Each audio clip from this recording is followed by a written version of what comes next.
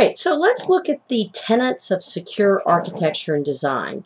And these principles are going to apply regardless the type of system that we're working with, whether it's a software-based system, an operating system, an application, or maybe it's a hardware system or an infrastructure system. Doesn't really matter. These tenets of security are always going to apply. All right, so when we look at the first element, we look at how much security is enough. And when you ask that question, most people will say, oh, you can never have enough security. And that's actually not true at all. You can have too much security when security interferes with the purpose and the function of the business. And an important idea to understand is that security will always cost you something. Security isn't free. And when I trade off, what I trade off for security is either money, I have to buy security products, or performance. I lose performance when I add security. A lot of times users don't appreciate the additional security measures, and sometimes we have problems with user acceptability. We could have backwards compatibility issues, resource availability issues. Could be all sorts of problems. So the bottom line is, when we answer the question, how much security is enough, the answer to that revolves around risk mitigation, well, really risk analysis. Figuring out what the potential for loss is, how much security is necessary, and finding that proper balance between cost and benefit. And as a matter of fact, when we look at a cost-benefit analysis, most of the decisions we make in this world are on cost-benefit analysis. What are the benefits to me? How much is it going to cost me? What's the trade-off? Is there more value than there is cost? And if so, we generally make that choice. All right, so how much security is enough? That's driven by risk analysis. Next issue, defense in depth. What one mechanism will protect your house or your home from a burglar? Now, if you think about that, I'm going to give you one mechanism to protect your house. You know, sometimes I'll hear people say door locks. Well, locks can easily be picked. Well, how about a guard dog? Well, I have a pug, so I can tell you the truth, absolutely worthless in the event of a robbery. But, and actually not really worthless. He does provide deterrence because he'll bark a lot. And he might be part of a more comprehensive defense system, but in and of itself, the pug prevents no robberies. Well, what about an alarm system? No, you've got minutes before the police show up. I hear people joke and say, Smith & Wesson, a gun is going to be my defense mechanism. Guns backfire. Guns can be wrested away. So the point I'm trying to make is there is no one mechanism that's going to protect your home in the event of a disaster, in the event of an attack. So what do we do instead? We have defense in depth. I have a fence. I have motion detector lighting. I have the attack pug. I have locked doors. I have locked windows. So the idea is we don't rely on a single mechanism. We look for security to come in layers. One mechanism on top of the other on top of the other. And that's defense in depth. Sometimes you'll hear it referred to as a layered defense. All right, the next element, fail-safe. A system should fail in such a manner that it protects itself. You know, if you've ever seen the Microsoft blue screen of death, and I'm sure we've all seen that, that's the system failing in such a way that no further compromise can happen. Because when you do get that blue screen, what else can you do? Can you copy? Can you open up files? Can you export or import? You can't do anything. So that system is responding to a security vulnerability in such a way that no further breach can happen. Economy of mechanism. Keep it simple. Rather than having, you know, a network design that's so elaborate and complex, it's much easier to secure a simple design. I'd rather have to protect 2 doors than 30. Right? So we keep our design logical and straightforward. We keep it simple because a simple design is easier to protect. Keep it simple. Completeness of design. We make sure that we provide security all the way throughout the life cycle of the software, and we make sure that within any system there is an equality of security throughout. You know, from a physical security standpoint, if you've ever been to a building that has a security guard up front, swipe card access, all those things, and then you walk around back and the loading dock is open, that's what we're trying to avoid here from a software perspective. We want a good, complete security design. Least common mechanism means take advantage of what's already out there so you don't necessarily have to reinvent the wheel again and again. Open design. There are two schools of thought with the design of software and with the design of most systems. Do I publish and make this information known?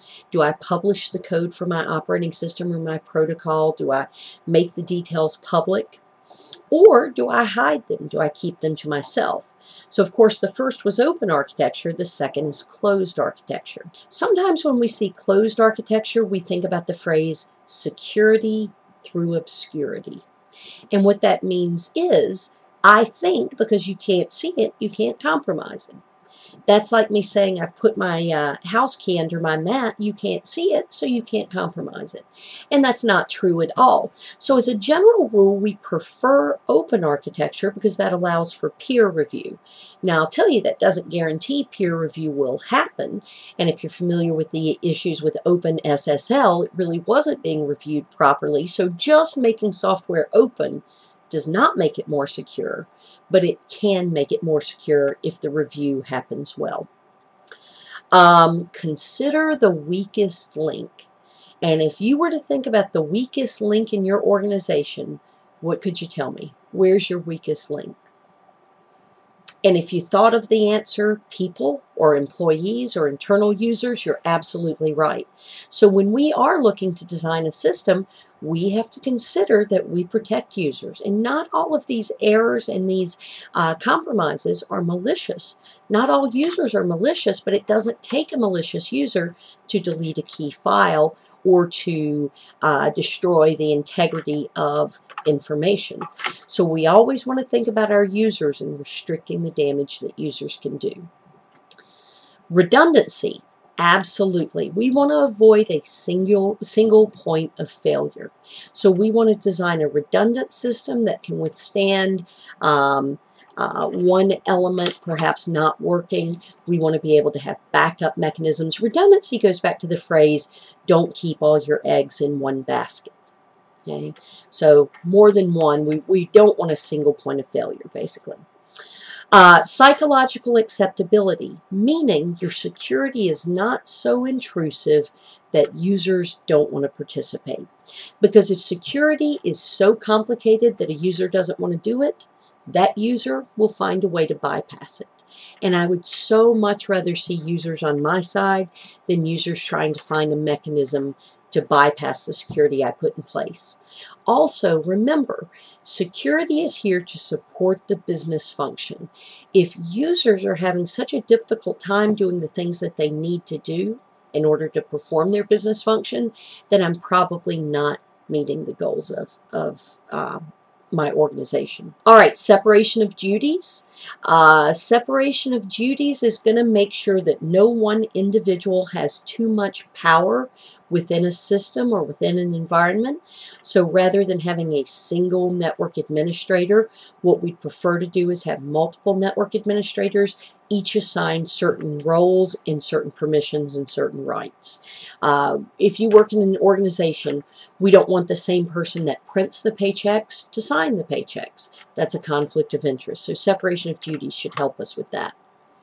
Other things, and these aren't necessarily essential to software design, but some other ideas for security, things like mandatory vacation and job rotation, making sure that we have detective mechanisms in place so that no database administrator, for instance, is the only one that touches their system. We want to allow other people to come in for investigative purposes and detective purposes and make sure that nothing fraudulent is happening there. Least privilege and need to know. We have to follow those principles absolutely positively as much as possible. The principle of least privilege says, I'm going to give you just the bare minimum of rights and activities that you need to do your job. Nothing more, nothing less.